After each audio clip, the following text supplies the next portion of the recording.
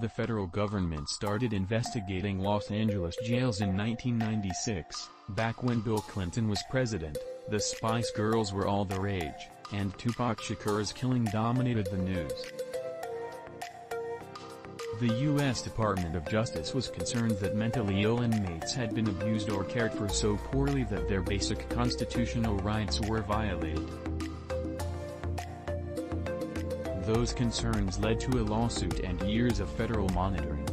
But more than a quarter of a century later, change in the country's largest jail system has been halting at best.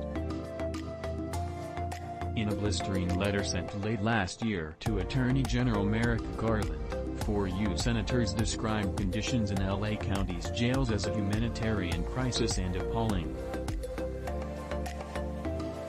They cited reports of people routinely chained to chairs, denied medications, forced to urinate in sinks and left to sit in their own feces. The Democratic senators, Alex Padilla and Dianne Feinstein of California, Cory Booker of New Jersey and Kirsten Gillibrand of New York, also raised concerns about jails in New York City and Miami, which are under federal monitoring as well. In lockups in all three cities, conditions appear to have grown worse, the senators said. They placed blame on the Department of Justice. The DOJ's failure to correct or prevent the constitutional and human rights violations in facilities that are under consent decrees undermines the department's broader efforts, as well as the public's faith and confidence in our legal system, they say.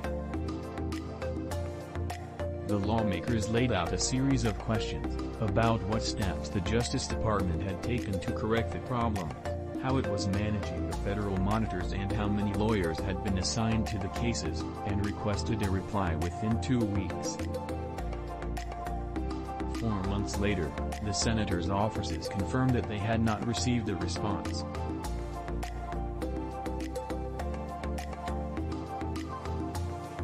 The Department of Justice on Friday acknowledged only that it had received the letter. "We are aware of the request from the senators, but do not have any comment at this time," spokeswoman Arielle Bradford wrote in an email. The El County Sheriff's Department did not respond to a request for comment.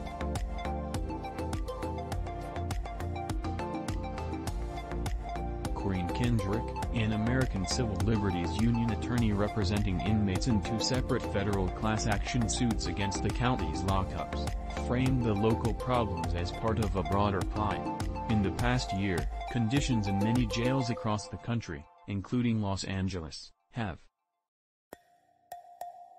It is noteworthy that jail conditions are so abysmal that these 4U senators, including both of California's senators, called on Attorney Garland and DOJ to step up and address the human rights violations in the jails that are under DOJ consent decrees.